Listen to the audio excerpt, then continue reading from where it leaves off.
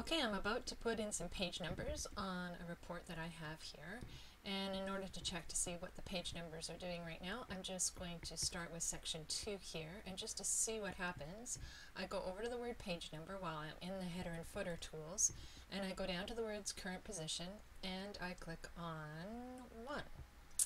When I do this, I see that I have a 0 on the table of contents page, and I have a 0 and another 0, and then I go to 2, and in any case, all of the numbers aren't working. So what do I need to do?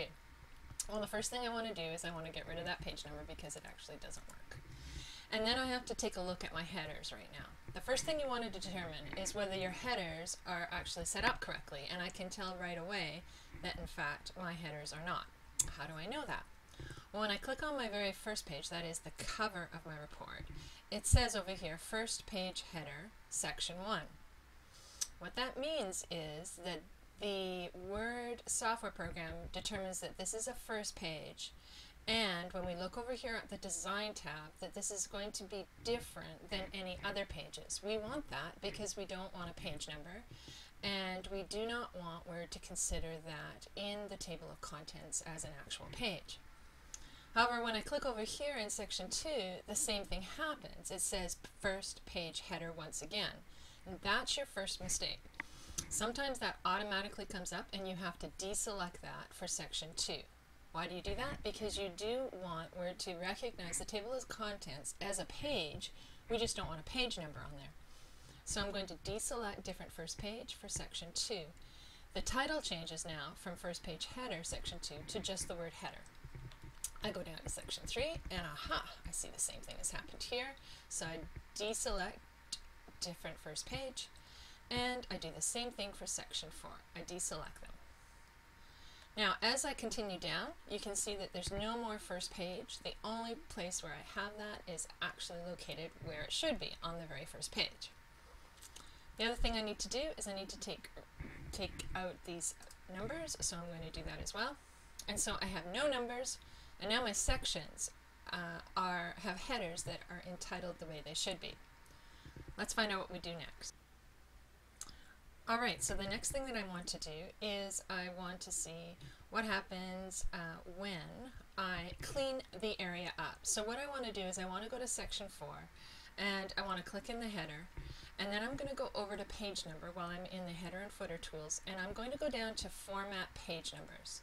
And to begin with, I want the program to recognize that there is a continuation of the numbering system from the previous section. So I click on Continue from Previous Section and I click on OK.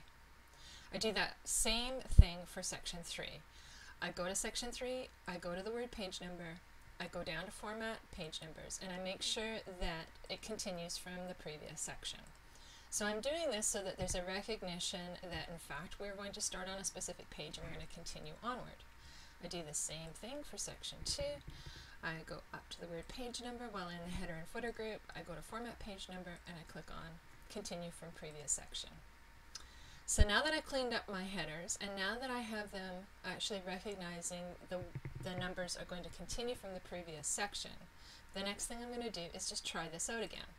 So now I'm going to go back up to page numbers, go to current position, and plain number. Aha! Now I have number 1 appearing on the table of contents page. Although I don't want a number there, I certainly want it to be recognized as page number 1. Let's see what happens next. Yes, I do want the second page of my document to be in fact dedicated, that is the second page, the first page of the actual content and the body, to be number 2, and then the page 3 to be recognized as well. So now it becomes easy. All I have to do now is take out this number so that it no longer appears, although it is recognized. To do that, if I was just to take it out and press backspace, for instance, then it would take out all the numbers. Why is that?